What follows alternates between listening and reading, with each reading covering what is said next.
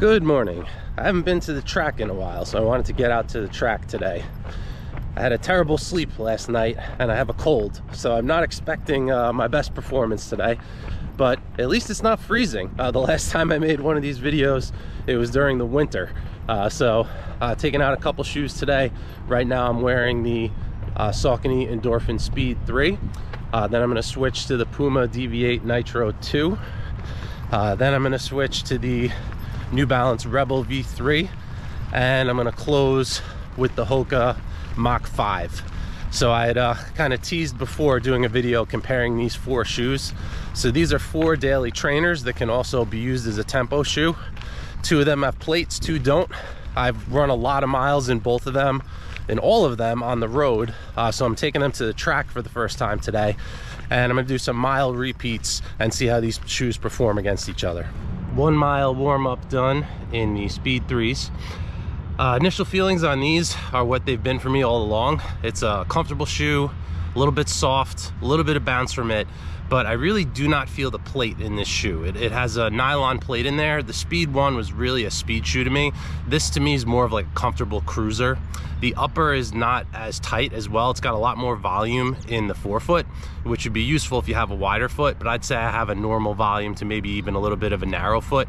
So I just swim a little bit in this upper. So it's just not as finely tuned for me for speed. So I'm gonna do a mile in these. I'm expecting a sub 7, but not by a lot. We'll see how it goes, and then we're gonna compare them to the other shoes.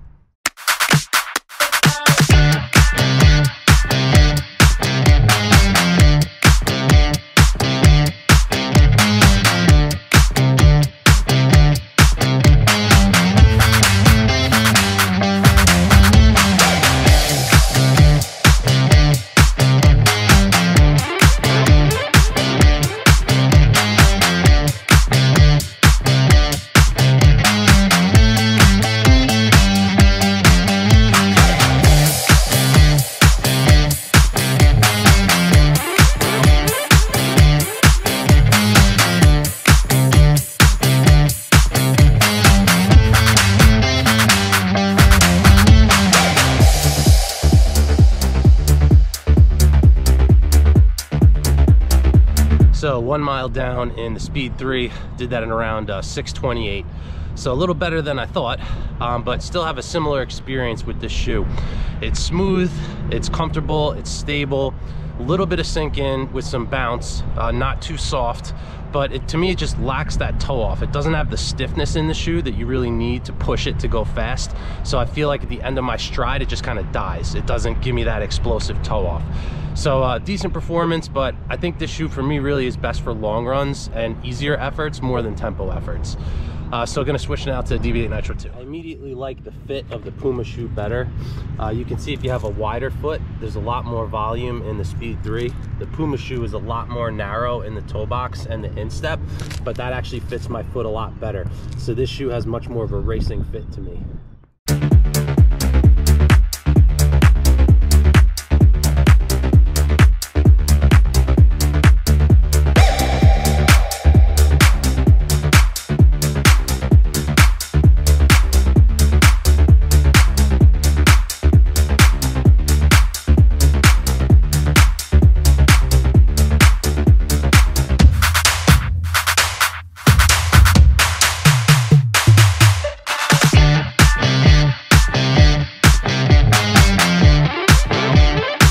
So 6:11 in the Deviate Nitro 2, and I'm realizing that I should have brought some water with me.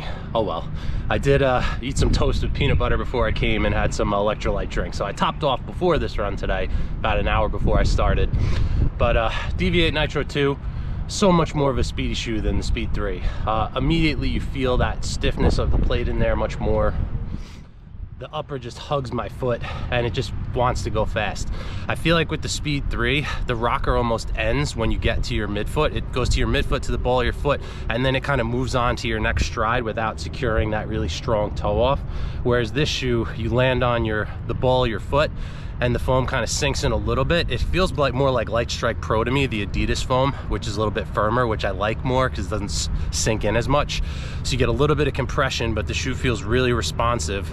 And the toe off, when you get to that plate, feels like it's propelling you forward, as opposed to the Speed 3 is kind of propelling you upwards. It's not really giving you that forward momentum, where this shoe really kind of helps you stride out and move faster through your stride. So definitely felt faster and more responsive than the Speed 3, and that was also proven with the time.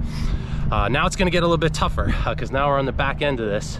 I have the lightest two shoes remaining, but they don't have plates, so I'm not getting any assistance from that. So we'll see how I do in those on more tired legs.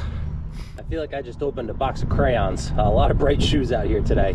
You can see with the Rebel V3, again, a little bit more of a wider forefoot, a little bit more accommodating in the upper. I'd put this one in the Speed as having the more wider upper, and the Puma and the Hoka that's coming next have more of that tighter fit around your foot. This one has the really soft fuel cell foam that New Balance uses in their shoes, and it does not have a plate. So I'm expecting these to feel light and nimble and bouncy, but we'll see how they compare to the Deviate Nitro 2 when I'm trying to run fast in them.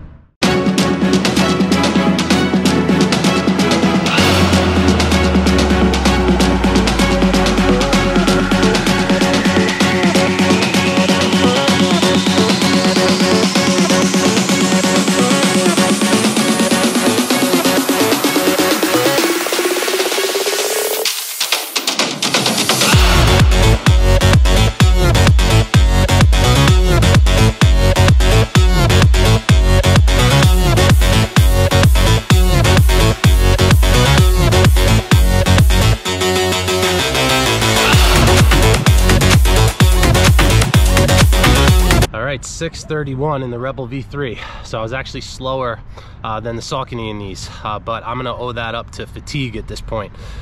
These definitely felt faster when I first started.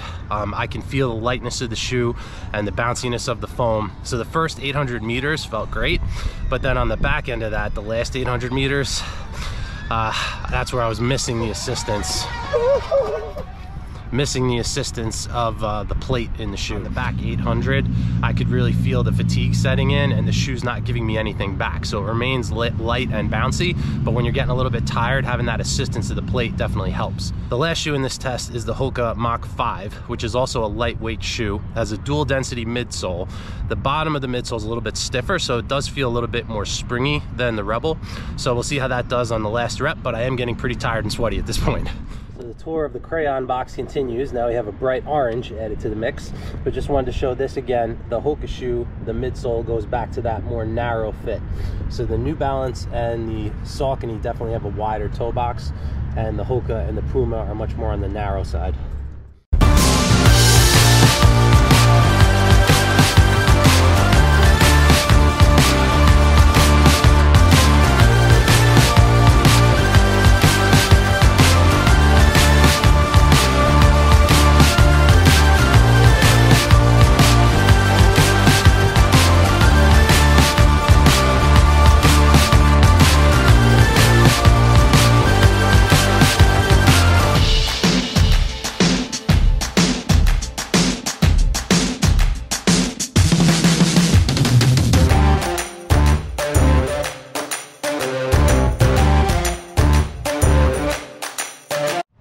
So 6:38 in the Mach 5, which was my slowest time.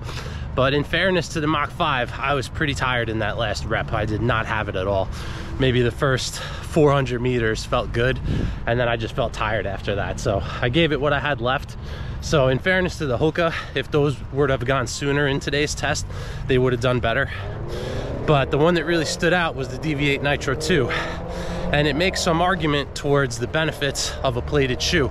That was the only shoe with a plate that I could actually feel today, and I got the fastest time in it. It was my second, well really third rep. I had to warm up the 1 mile in the Speed 3 and then the Puma, so I was warmed up, felt strong, and that plate really helped me to push hard in that rep. With the Hokas, they feel wider and more stable than the Rebel. You also feel like they're a little bit more propulsive because that bottom layer of foam that's a little bit firmer does give you a little bit more of a snappy toe off than the foam that's in the New Balance shoe. The New Balance shoe does feel a little bit lighter and more nimble though. If I was gonna do like quick repeats like 400 to 800 meters, I feel like I'd be faster in the Rebel than in the Hoka shoe. But if I was gonna run like a 5K in one of those two shoes, I think I'd go for the Hoka because it's gonna be more propulsive for a longer period of time. So when I get back home, I'll do kind of more of a breakdown, but that's what we have for now. Gonna go drink a protein shake and take a shower. Hello again. I'm currently taking part in the Long Island State Park Summer Run Series. So the shirt for this is very bright and kind of matches all the bright shoes behind me. So I thought for continuity, I'd wear the bright shirt with the bright shoes. But this Summer Run Series takes place in different parks on Long Island of all different distance of races. There's 5-mile races, 5Ks, 10Ks, 1-mile races. There's even a 4K in there, which I've never seen before other than in TVs. I'm like, 4K is a strange distance for a race, but those are some races that I'll be using a lot of my race shoes in over the summer, and working on some speed work this summer until I get back into a marathon training block. I'm doing a marathon October 22nd in New York, so I'll be preparing for that probably starting in August. I did a review like this in the past for some of my racing shoes where I took them to the track and did 1-mile repeats, and some people got mad at me saying those are road shoes, you shouldn't use them on the track. Well, I use them on the road too, people. This is just for comparison purposes. So just to keep it clear for this go around, the Speed 3 I currently have 100 miles on running on the road. The Deviate Nitro 2 I'm up to 77 miles. The Rebel V3 is the newest of these shoes. I have 42 miles on those right now, and the Mach 5 I have 69 miles on. So my opinions here are not just based on this 1 mile on the track. I've used all of these shoes on the road in several different types of runs. Shorter runs, longer runs, easy runs, tempo runs. I've run them all in these shoes, so my opinions here are not just based on this one occurrence. I also do have longer reviews on my channel for each of these shoes, so if you want to see the full specs, the weights, you know, all the additional details about the shoe, you can click on each video that I have on my site about each shoe where I give that. Today I just kind of want to go over how this comparison went and how I feel these shoes match up in general with each other. So first up is the Speed 3. If you've watched any of my other videos on this channel about this shoe, you'll know that the Speed 1 is one of my favorite shoes of all time. I think it's the best, most comprehensive, all-around great running shoe ever made, and this to me falls short of that. It's a better shoe as a daily trainer. It's a better shoe for long runs, but to me it just lacks the speed that that original model had. They've softened up this foam to make it kind of more compliant. The upper's also wider, so it's more accommodating if you have a wider foot. But I feel like they kind of turned this into like a luxury car from like a stripped down sports sedan. So that might work for some people. You know, it's more sturdy, it's more stable. But for me, also being a bigger runner, I'm 6'4", 230 pounds. I think I just sink into this shoe a little bit too much. Just lacks that pop for me. It's too flexible. So it's still a very good shoe. As far as daily trainers go, this is excellent. It's just not as fast as it used to be. I also had some concern about wear with this initially. I got this wear on the outsole around 50 miles, but I've now gone another 50 miles and nothing has really changed. So the rubber's holding up really well. I got a little bit of wear right there, but not really a concern. I also learned from this test that I'm not in as good shape as I was in the winter the last time I did this. So I'm going to work on getting back there. But I was still able to do a 6:27 mile in this shoe, which is not bad, but with the Deviate Nitro I was able to cut that down to 6:12. This ended up being faster than the Rebel V3 and the Hoka Mach 5, but that was really just because I was done. After I ran that second mile, I just could feel I didn't have the stamina anymore, so I still put in 6:31, 6:38 in the other two shoes, so kept it close to 6:30, but that was really more fatigue than the shoe's performance. Continuing to do this in the order that I ran in these shoes, I used the Deviate Nitro 2 second and did a 6:12 mile in these. And these to me are the Goldilocks shoe of this bunch. They're just right. They just really hit all the boxes for me. I like the fit of the upper. It has that more narrow fit in the toe box and the instep that really hugs my foot and feels more like a racing fit than the Speed 3. The foam in here is soft and bouncy, but it has that carbon composite plate, so it has a nice amount of pop and stiffness that you get from that plate that's lacking from the Speed 3, which makes it more explosive to me. It feels much more comfortable to run fast in, and this has the best outsole of this entire group. This Puma grip, incredibly durable, grips onto everything. So this shoe to me is a fast shoe. You can use it as a daily trainer. It's very durable. You can use it as a tempo shoe. I would even say you could race in this shoe, but the only thing there is it's a little bit heavier than most of my race shoes, but I know that I could still do a good race space in the shoe, but I'm going to skew towards those little bit lighter shoes when I'm trying to go my absolute top speed. But as far as overall versatility goes, this is the best of this four for sure. To me anyway. Now the Rebel V3 is like the exact same color as this shirt, so it's a good thing I don't have like a green screen behind me. I would disappear right now. But with this shoe, it really has the softest foam. New Balance Fuelcell foam is really the softest and squishiest. This shoe is incredibly neutral. You can just twist it, turn it, do whatever you want to it. So this shoe is very comfortable on foot. It also has a wider toe box like the Saucony shoe does, so it's very accommodating. It has a thin tongue, but it is gusseted and kind of just sits on top of your foot. That doesn't go anywhere. So this shoe's benefit is it's very light and springy, so you get some nice springy bounce from this shoe. But again, for me being a bigger, heavier runner, I tend to sink into Fuelcell a little bit more than some of the other foams. But this one still is very light and nimble, and it felt the fastest. I got the second highest top speed in this one, the Deviate Nitro. I had the fastest speed when I was going for it at the beginning of the reps. This one was second fastest, but lacking that plate and being more tired towards the end of the run, I just didn't have, this wasn't giving me as much back as the Deviate Nitro to be able to hold that speed for a longer period of time.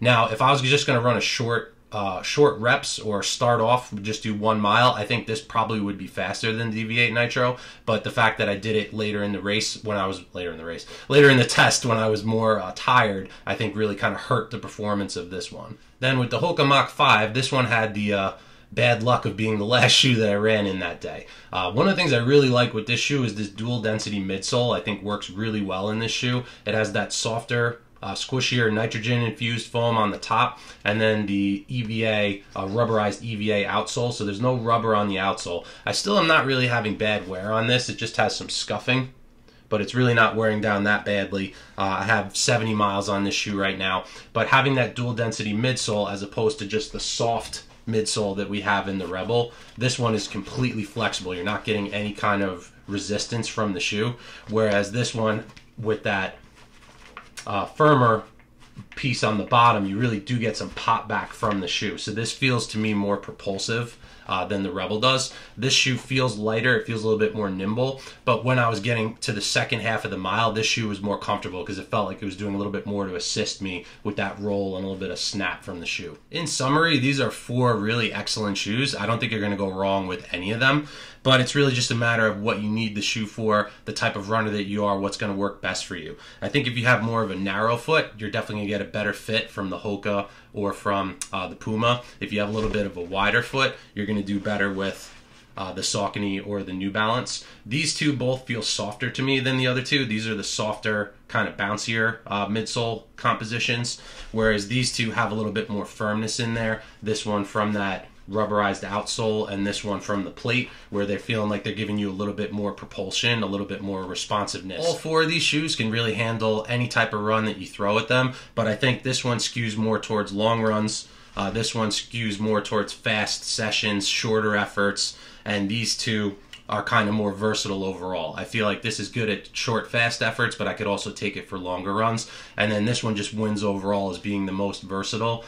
This was the shoe I ran the fastest in, and I'd also feel the most comfortable in this one running up to a half marathon, doing daily miles in. So I do enjoy these 2 shoes when I'm doing faster, quick sessions. They're a little bit lighter. If I'm running, 3 miles or less, these are a little bit more snappy than what I'm getting from the Deviate Nitro, but this one has that ability to just kind of soldier on. And with the outsole grip and durability, I think this is the best value of all the shoes because you can use it for everything and it's going to last the longest. So now I'm going to put all those shoes back in the crayon box and move on to the next thing.